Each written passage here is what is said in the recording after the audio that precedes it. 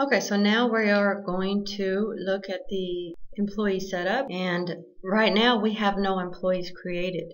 Now you can create employees outside of the payroll setup by clicking on employees and then going in and entering an employee just as you would a vendor or a customer. But we're going to go ahead and use the payroll setup this time. So here's where you would enter all the information about the employee, the name, address, etc. So let's go ahead and do that. Okay, then you're going to click the next button. You choose what type of employee they are. They could be a regular employee, they could be an officer, owner, etc. We need to put in their social security number, their hire date.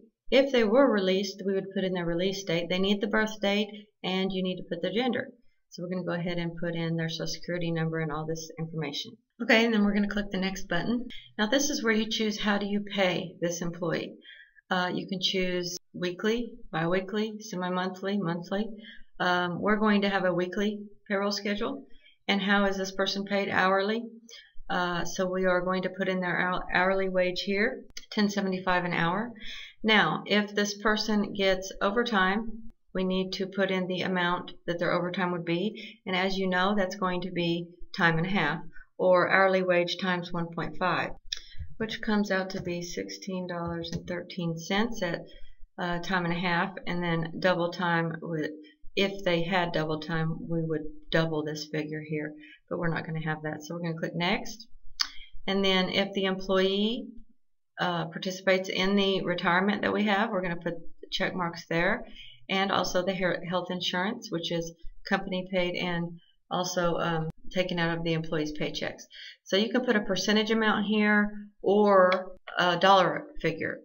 So we are just going to put 3% here. So that's saying, okay, each payday the employee and the employer are both going to pay 3% of the gross income of this employee to the retirement company. And same thing with the health insurance. That's going to be a money amount or a percentage. We're going to go ahead and put a dollar figure here. Next. Now we are going to put any information about this employee's sick time. How do they get sick time? Well, we're going to say that we give them sick time 8 hours per month that they work for us. That's how they earn their sick time. Any rules about sick time? Do they have to use them all up, or can they just accrue?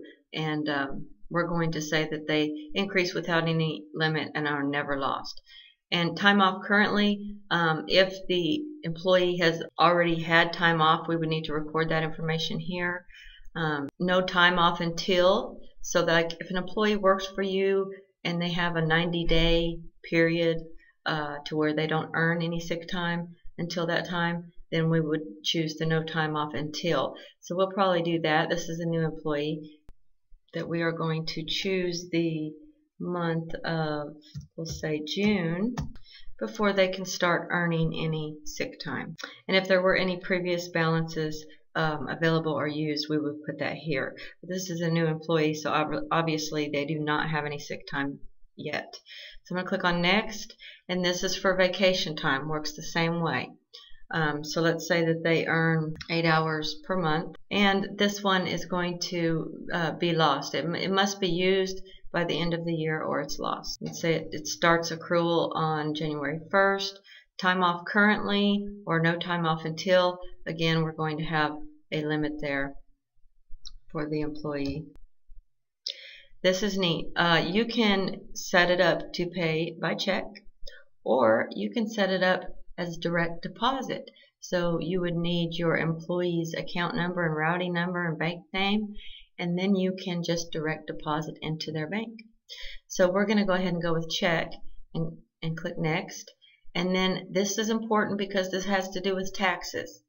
What taxes is this employee affected by, or is the company affected by because of this employee? Well, Texas, we live in Texas, so we would put Texas there.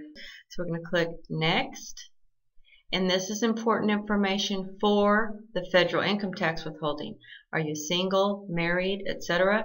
So we're going to say this person is single. How many allowances do they have? We're going to say 2. Any extra withholdings?